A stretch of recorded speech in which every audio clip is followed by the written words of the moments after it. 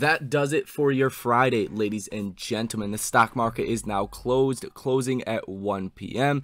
and the Dow was up about 0.5%, Nasdaq down about 0.5%. The Dow is in a category of itself, but a lot of us are not Dow investors. A lot of us are Nasdaq investors, and especially with something like AMC, that's more along the lines of the Nasdaq.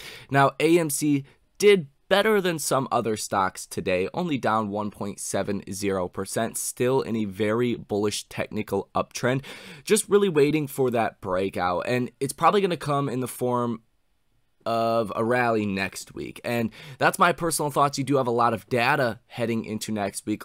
We will touch on that here in this video, but I really want to go over AMC and the Ortex data, give you guys the broad picture of what is happening today. So the biggest thing of the day, and what a lot of people are focusing on, and that's probably why a lot of your Dow stocks are up today, is because the U.S. consumer seems to be healthy heading into Black Friday. And we are not going to get these actual numbers of Black Friday shopping and spending until probably a couple days from now. It'll probably be Sunday-ish, Saturday, you're going to hear some numbers, but coming on Sunday, you're going to get a lot more numbers from actual businesses and where people spend their money. So that is going to be a big focus. As of right now, the consensus is skewed very much to a positive consumer. If the numbers come out and the consumer did not spend as much money this holiday shopping season, that is going to be a negative thing for the markets. Now,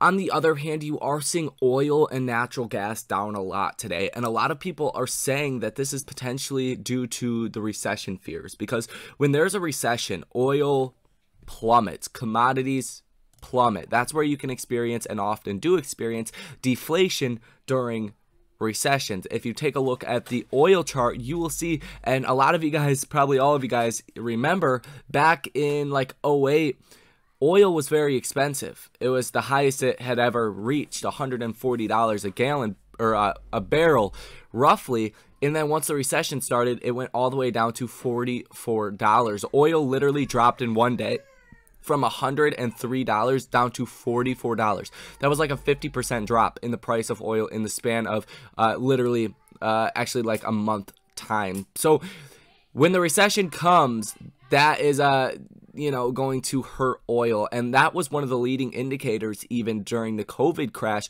Was oil just plummeted in January of 2020 down to about $20 a barrel. And what you're seeing right now, a lot of people are calling for is the recession fears that is causing the price of oil to come down. So that is pretty interesting, and I don't think it is wrong. Now, on the front of AMC, you can see the cost to borrow rates for the day. The live rates are sitting at about 50%, 49.66% for a majority of the day. Only about 50,000 shares that were actually available to be lent out. So not a huge number right there, but the cost to borrow rates are looking really, really good. And hedge funds, yeah, they're starting to get squeezed if they have remained in their short positions while the cost to borrow rates have went up so high.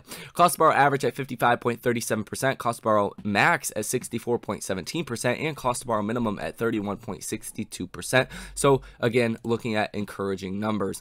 As far as the option activity, we have seen 10 orders totaling $310,000, positive order value of 42%. Just not a lot of option activity here today. It's not surprising. It's the day after Thanksgiving, a shorter day in the markets.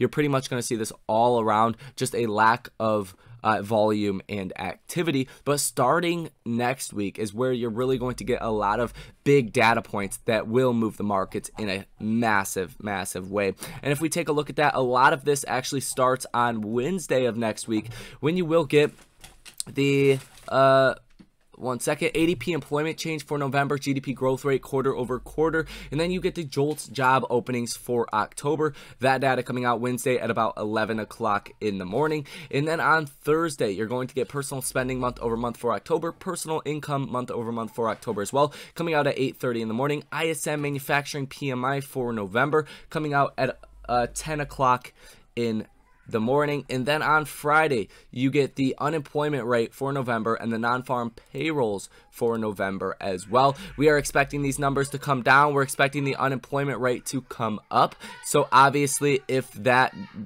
does happen, that's going to be a bullish thing. If you see the unemployment rate continue to go down, not going to be so bullish. So you want to see weak economic data in this next upcoming week, and that will be a bullish thing for the markets, especially heading into Fed Jerome Powell. I believe he does speak at one point in this next upcoming week. If not, it's the week after that. It is before the 2-week blackout period leading into the December 14th Fed rate hike. And as of right now, markets are firmly expecting a 50 basis point rate hike by about 75.8% probability, and the probability of a 75 basis point rate hike sits at about 24.2%. so that could be quite bullish if markets firmly start to price in that 50 basis point rate hike. But I think a wide consensus view is that that's what we are going to get, guys. So not too much actually happened here in the markets today. You want to watch the box office numbers, see if we get an update for this weekend coming out probably on Sunday. That could also be a bullish thing for AMC. And still, we're waiting on clarification from Amazon how many films they want to push into movies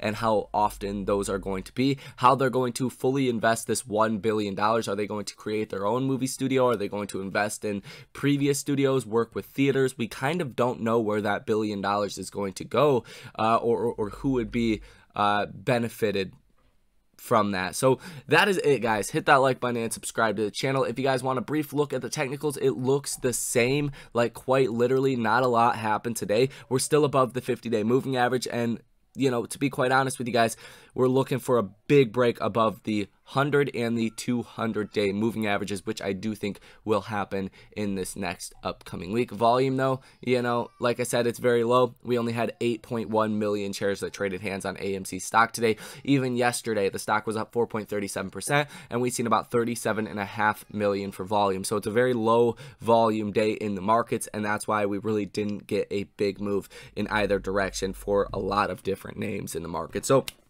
that is it, guys. Hit the like button, subscribe to the channel, source your comments, questions, or concerns down below in the comment section. Thank you guys for watching, and I will see you in the next one.